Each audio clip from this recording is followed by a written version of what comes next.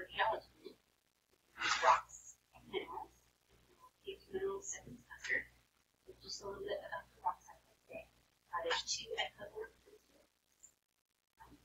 I watched this one first, rock mineral, and then take notes, and then watch this rock cycle one after. So in class, we only about 2/3 of the notes done. We'll finish it next time I see you. So here's the rock cycle itself. It's like any other cycle. Maybe some words of period. Literally, like a bicycle has two wheels. Right? Life cycle, water cycle, lunar cycle, kind of a regular repeat pattern. Now, the rock cycle is a little different.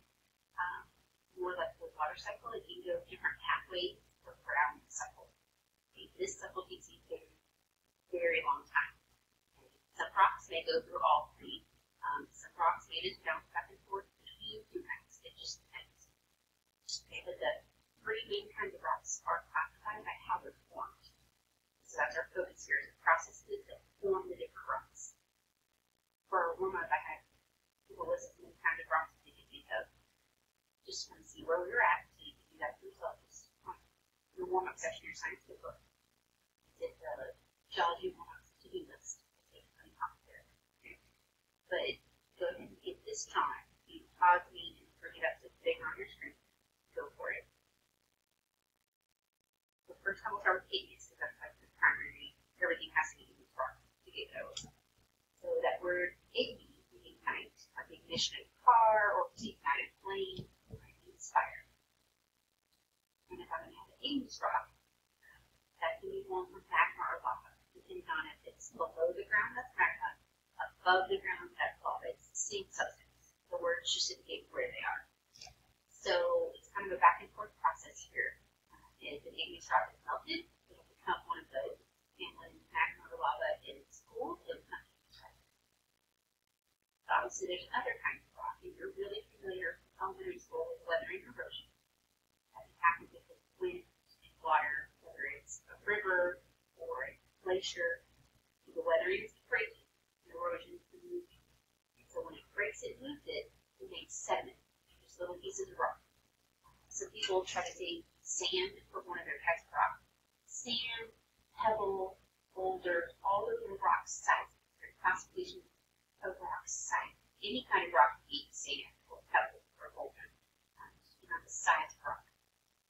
So we just call all rock pieces sediments. But from there, that's not enough. That's just pieces. You've got to make them be one whole thing. So to do that, it's called compaction and cementation, which is the fancy way of being smush. Alright, so it gets smushed because of the weight of more rock pressing down on it. Think of a trash compactor, right, or a compact car is tiny, packed into a smaller space. Or like a trash compactor on Star Wars. The walls are coming in, so push them until they get safe. And then cementation. Think about cement like the sidewalk. Okay, that's rock that's been glued together, or rubber cement, which is a type of adhesive or glue. So that's the process here, action cementation, and that will make sedimentary rock. The name is sedimentary rock. That can go and be weathered and eroded, go back to sediment, and do other things as well. Now, metamorphic, this word, you may recognize it from cartoons like the Power Rangers, the Mighty Morphin Power Rangers, or you may recognize it from butterflies. The caterpillar goes into food, he goes to metamorphosis, it changes its form. So morphe, change. Meta, on your word you're putting in, its form or state of being. So this will make it into something new due to heat and pressure. So I think when we get the atmosphere, we smushed it. So this is obviously not going to be up on the surface because it's not hot enough. Maybe 115 in the desert, but still not hot enough to melt this kind of rock. And not even melt it, just warm. So think about plastic. Plastic smooth, it gets hot, warms, and then pressure. So these two things together will make this into a new rock that changes. So with the pressure, you might be diamond. You want to take coal, applying that pressure over time, it will become diamond. That would fall into the category here with metamorphosis. They're just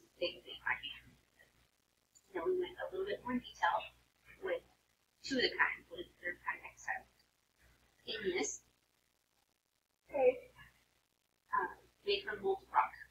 Why did they put it E where the O is and call it melted pie filter? That is molten chocolate lava cake. That's what it is. Right? So this can be lava or magma, you know where it is. And that helps classify it as either intrusive or extrusive. They can enter and exit. Right? Inside, outside. So if your magma is below the surface, it's going to take a very long time to cool. Like keeping something in a warmer, like a tortilla warmer. Or you underneath all of your blankets, not wanting to get out into the cool air. So it's going to slow down super very coolly, which allows crystals to form. Crystals that are large enough for us to see with our eyes. So think granite, like a granite countertop, all those little chunks of color are crystals that have formed as it cools so slowly. The opposite kind, or the other kind, is extrusive. This makes it outside the surface, usually with a volcano or an ocean ridge, anywhere that magma can come to the surface and become lava. So, see my volcano here next to me. When this lava hits the air, which is much cooler, even if it's in a crazy hot place, it's still significantly cooler than this magma chamber and volcano. So, it hits the air or hits the water in the ocean, it cools off quickly. So quickly, the crystals don't have time to form to a size we can see. They're still there, but they're so tiny, you have to have a microscope to see. And so these don't appear to have crystals to the naked eye. Some examples, some you've already heard of, like the salt on the ocean crust, obsidian, sometimes you've heard it called flat glass or dragon glass. It looks like literally flat glass, so smooth. You can make yourself which one is called. Scoria, most people just refer to that as red lava rock. You see it in people's flower beds and landscaping. It's the kind you don't want to step on with bare feet because it's got lots of holes and kind of pokey. Those holes are air bubbles that when it cooled, the air got trapped and left a bubble there that's now empty, popped, which holds the rock. Same thing with pumice. It's like a light gray rock usually, and it also has holes. It's sometimes used for pedicure, like to scrub the bottom of your feet to get the dead skin off. It's like a cheese grater, but a rock. Okay, so those holes help scrape off the dead skin cells. So that's what pumice, not pumice. And we've got sedimentary. We already know that sedimentary rocks. And this is assuming the weather and erosion already happened. The process involved here are deposition,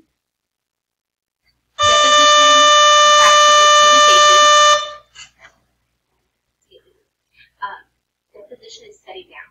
You've learned about the deltas and the Mississippi River. Maybe the wind has died down, the river has died down, and it drops the sediment. Or think of it this way, like if I put money in the bank, I made a deposit, I put the money down into my account. Compaction, same thing as smushing. And then cementation, that's the glue. So that word cement, right? Like the sidewalk. Or rubber cement, gluing it together. Now, the type of rock it becomes depends on where this is happening. Right? So, conglomerate, usually, like, think of this as going to the beach, going down Galveston or Port A or anywhere you can think of that has a beach.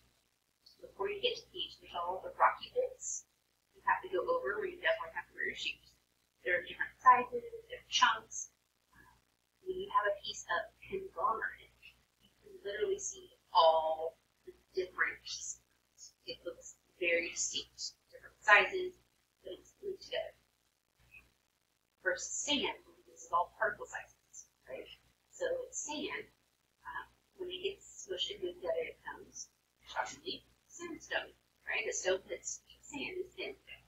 The colors depend on the sand that it's made of. When you go a little bit further out and you're actually in the water, you move your toes at mud.